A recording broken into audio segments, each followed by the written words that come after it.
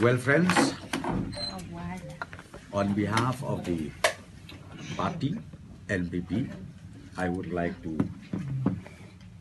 convey my sincere gratefulness and thankfulness to all the voters in the state of Meghalaya who once again has decided to vote in favor of the my party, NPP party, and also to have faith and confidence once again under the leadership of Sri Conrad Sangma for this general election which has just concluded few days back.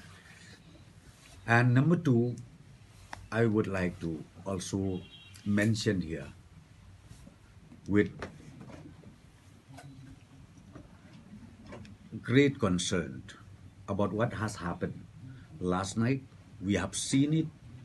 There were few groups of people, which I should say miscreants, unknown miscreants, who trying to create law and order in the Shillong city and especially in the relatives' house of those elected representatives.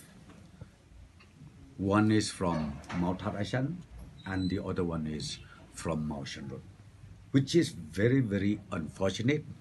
It seems these people trying to snatch away the constitutional right of the elected representative. So the message therefore is very clear. We will not allow such criminal activities to happen in the entire state of Meghalaya.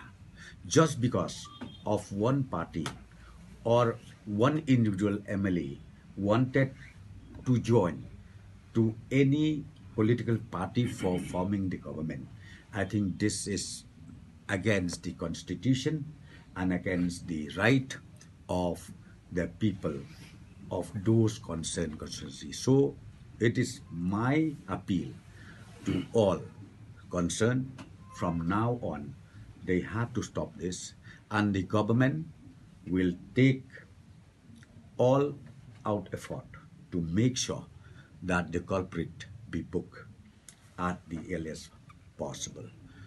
Number two, there are few NGOs like HITU and HYC. Seems they link themselves, or I should say, it seems they are political wing of some political parties, because openly whenever they go to any places within the Khasi Jaintia,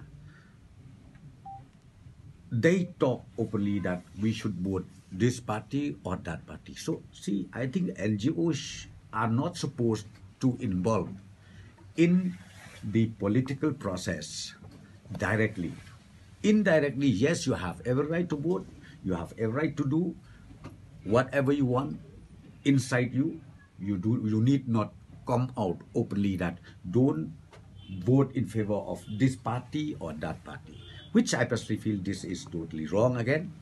So people need to understand, people need to know exactly who are this group doing all this, and I'm very sure the people of the state knows better than anybody else. But once again, my concern is very, very clear. Let me tell you, we have already instructed the police force to make sure that law and order is maintained at any cost, especially before the swearing in ceremony, which is going to be held on the 7th of this month in the morning time. So this is my appeal to all the concerned, to all the political parties. Let us work together. Well, people has already elected you. No matter you will be in the opposition or you'll be in the government, but we will work together for the betterment of our state here in Meghalaya.